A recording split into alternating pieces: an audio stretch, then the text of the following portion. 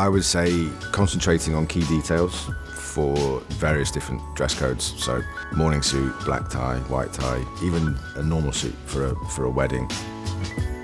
I would definitely stick to black or a midnight for the summer black tie events, and then switch to a velvet for the sort of autumn or winter evening events that require black tie. Morning suits, I think the guidelines are sort of, grey striped trousers, houndstooth trousers, black jacket. Kind of feel free to have your own expression and personality on the morning coat, waistcoat. I don't think you should conform to too many of the guidelines, but I think that there are boundaries there to sort of understand and follow as such. The difference between morning coat and black tie. Morning coat you wouldn't wear after 5 o'clock or 6 o'clock generally, as a rule of thumb. Both acceptable for weddings, but as long as that's sort of stipulated on the invite and things like that. I think that morning coats are most commonly worn for sort of the races, Royal Ascot, the Derby, also if you're presenting in front of royalty.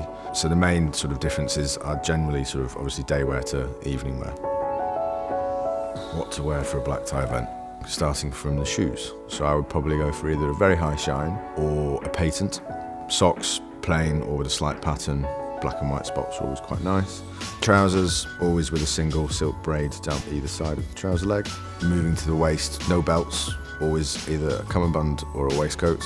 And then moving to the shirt, Marcella or pleated. Cufflinks, studs, hand-tied bow tie. Jackets, I would say matching the trousers or plain white. Velvet in the winter is always quite nice. Quite classically, black jacket, black trousers is generally the rule of thumb. A lounge suit, and when should it be worn? I would say that it's not something that's too business orientated. More often than not, it's a single button with a peak or a notch lapel.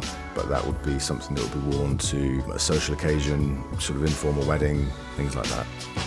Don't be afraid to take the starch and the stiffness out of formal wear. Have your own interpretation on everything that you wear, and I think that is quite important within all menswear.